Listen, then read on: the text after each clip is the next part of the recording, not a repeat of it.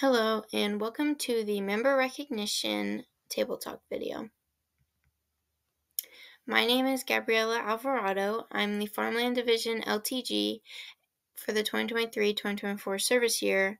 I am also the Member Recognition Subcommittee Chair. I'm a junior at Jennings County High School, and my Key Club moment was the first service project I did for my Key Club, which was painting a learning trail at a local park.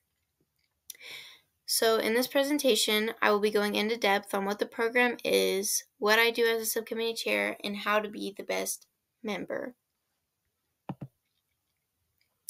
So what is member recognition? Member recognition is a program to recognize and showcase outstanding members.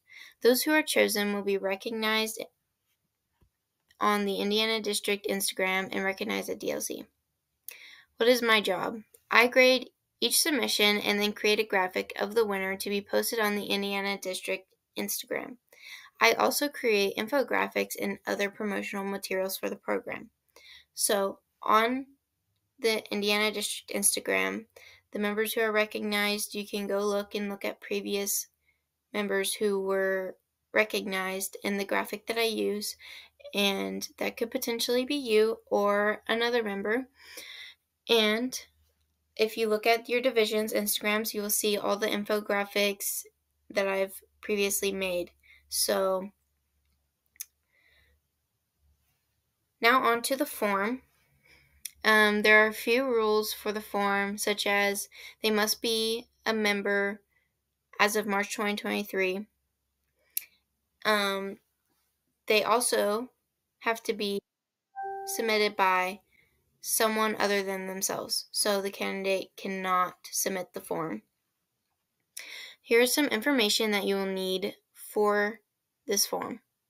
You will need the number of service hours within the past month and their school, as well as a list of events they've attended, such as DCMs, regular meetings, service projects, Fall Rally, Key Leader, DLC, district events, or international events.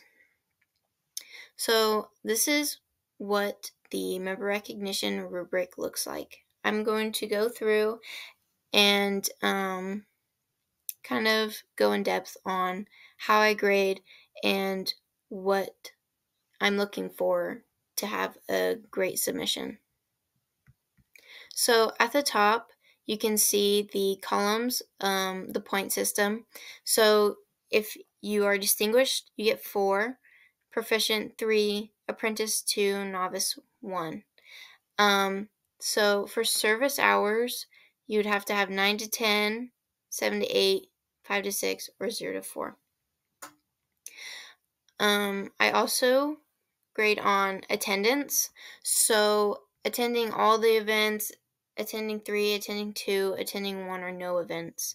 So as I'm going through this, I have questions linked how many hours, events attended, and there's other options. So like you can put in service projects specifically, and if they've attended a lot more service projects, then that's great.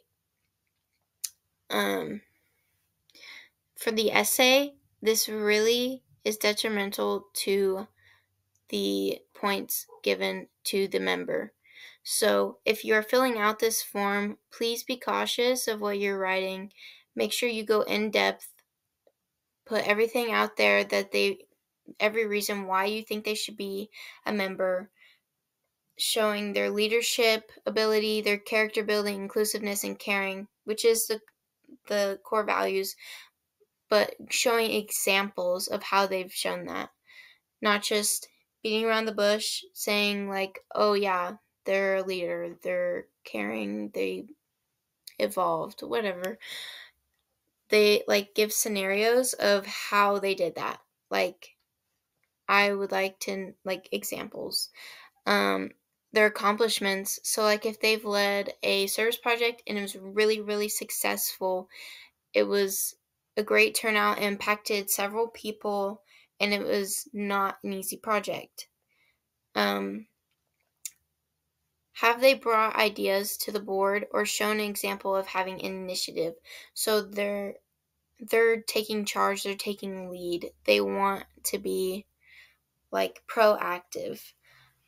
So also going along with leadership, like did they initiate the lead in the service project that they did?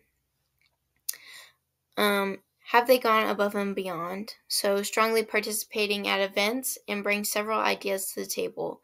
So they are communicative. They talk about lots of different things, like giving ideas on service projects, different things you could do to impact the community, how to do things differently, participating, so speaking up, being active with everyone, and being well-rounded. Also, do they embody the core values like leadership, character building, inclusiveness, and caring? So, do they show these characteristics? This is more of a not in the essay.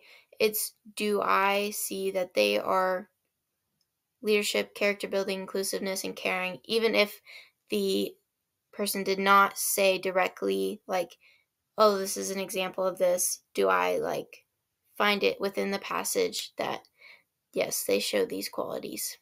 So, and then for each column below 4, it just goes one by one, so a little less of each. When I do this form, I click the button, which one it is, and my rubric automatically calculates the score for me. So that's good. 80s and above are the selected candidates. So if you get an 80 or higher, you will be recognized. So the submission form is very, very detrimental to the member's score. And that is all I have for the member recognition video. So thank you for watching this member recognition video, and best wishes on your Key Club journey.